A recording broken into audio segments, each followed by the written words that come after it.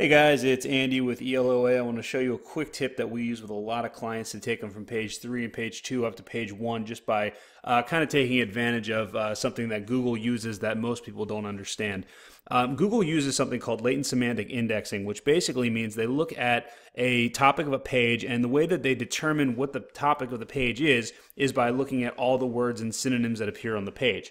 So using this method, they're able to tell if a page that's about cars is about the movie Cars, the band Cars, or the vehicle Cars. So for example, if you're a divorce lawyer, what Google is going to want to expect to see on that page are words like child custody, court, child support, spousal support, spouse, house, home, different things like that. So you can basically kind of do a brainstorming exercise and figure out every single word that you can think of that's related to a topic, or you can use these tools that we found that will actually show you what Google thinks are the most important pages on a website, or I'm sorry, shows you are what Google thinks are the most important keywords that should appear on a website. So let me show you exactly how this works. So let's say we're a divorce lawyer in Denver. What you're going to do is you're going to go to this website right here. It's texttools.net. And this is a website that I don't think a lot of people use for some reason, and it works really, really well. So you're going to get logged in. I think the service costs like $60 a month or something. But you're going to log in. You're going to click semantic analysis on the left, and then you're going to click TF-IDF. And that's going to bring up this page where we are right now. So let's say you're a divorce lawyer in Denver. So you'll search divorce lawyer Denver. And what this is going to do, and click submit, what this is going to do is this is going to pull the top 16 results that are ranking for divorce lawyer Denver, or Denver divorce lawyer, whatever I just submitted, divorce lawyer Denver. And it's going to analyze every word on their page. And it's going to figure out which words they have in common and which words are the most important based on what Google's thinking and how it's ranked. And then what you can do is you can take the copy from your website, paste it in, and compare to see where it ranks. And what it'll spit out is a list of keywords that you need to add to your website. So this usually takes a few minutes. I'm going to pause the video and then I'll come right back and I'll show you what the results are. Okay, so now we got our results here. As you can see, we use this all the time for all of our clients. So I went to jobs and I went to completed, and now here's divorce lawyer Denver, and I'm going to click analysis.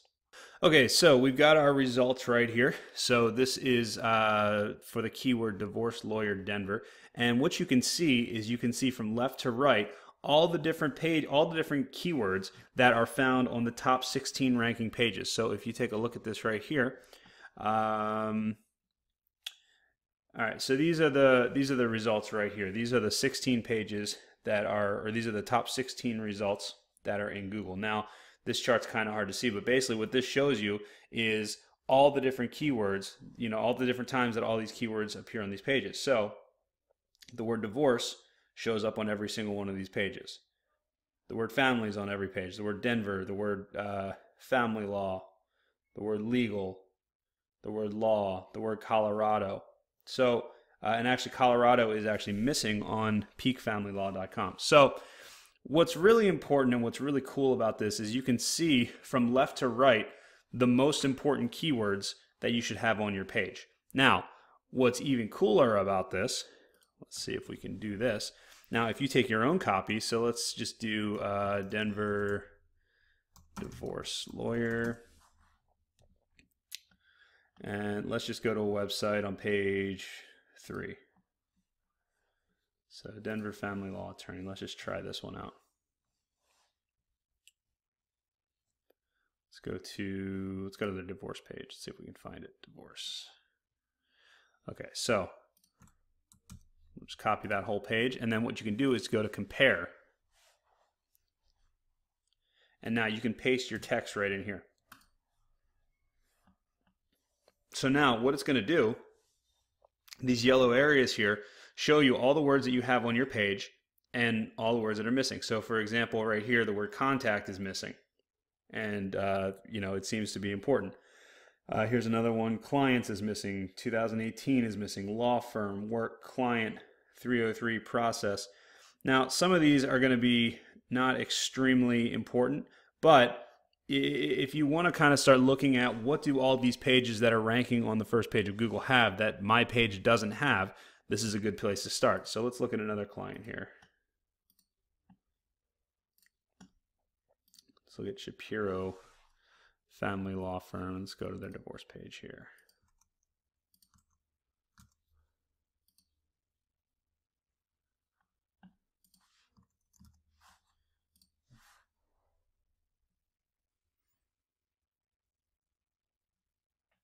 So you can see right here, they've got some pages missing. They've got help, or they've got some keywords missing. They've got the word help missing, which it seems like all the pages have. Best is missing, which it seems like most of the pages have. Denver divorce is missing. Practice is missing. Client is missing. Area is 303, which I think 303 is the Denver area code. Process, team, time. And you can kind of look at these, and you might not necessarily want to add every single keyword, but we look at these sometimes and we realize that sometimes major keywords are missing.